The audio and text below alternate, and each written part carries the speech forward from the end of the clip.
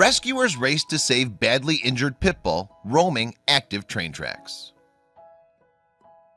No one knows how he ended up wandering around a set of active railroad tracks in the heart of Los Angeles, but something had to be done. In February, a Good Samaritan grew concerned when she saw a pit bull roaming around train tracks in the Compton neighborhood of Los Angeles.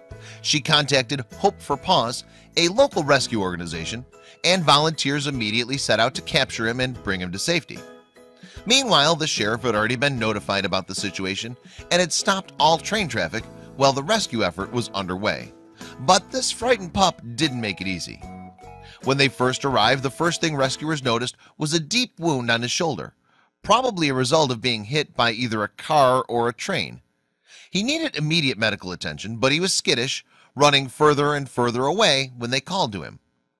What they needed to do was set up a trap to prevent him from getting any further. Two volunteers stretched a net across the tracks, attempting to block his way so the others could catch him from behind. But he was so determined to get away that he managed to slip through. A third rescuer managed to race ahead of him and herd him back the other way. As he turned, the fourth volunteer, Loretta Frankenite, quickly slipped a snare around his neck.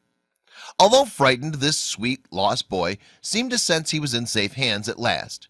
He soon received medical care for the gash on his shoulder, as well as a broken jaw and fractured teeth, all injuries that likely resulted from the same accident. This lucky pit bull, now named Hulk, thrived under the care of his foster mom and was happier and healthier than they'd ever seen him, and within just a couple months. Watch Hulk's dramatic rescue and recovery in the video that follows, and share to spread the word about the good work Hope for Paws and other rescue organizations do on behalf of our four-legged friends.